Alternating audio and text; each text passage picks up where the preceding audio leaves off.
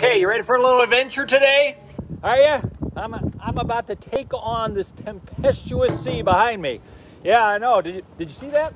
That was a ripple. That was a big ripple. I mean, that was big time. Don't worry, I'm ready. Got my little junior life preserver on here. I'm pretty sure that's gonna do the job. I cannot breathe, but other than that, it could save my life.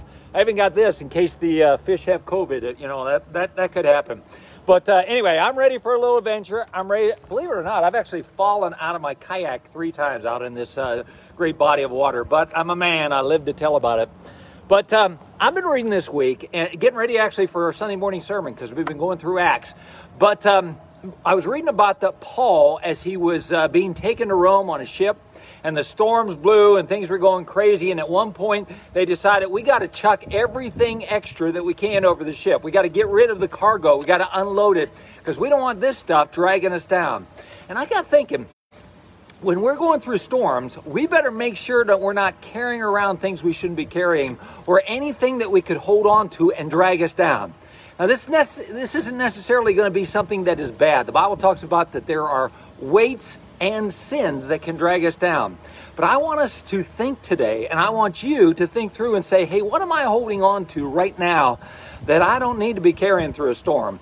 This is some extra weight that I really need to cast on God because it's going to drag me down. It's going to lead to my drowning. Like I said, not everything is bad, but there definitely are sins that need to be confessed, that need to be cast away during this time. If I'm holding on to bitterness, if I'm holding on to anger, if I'm holding on to worry.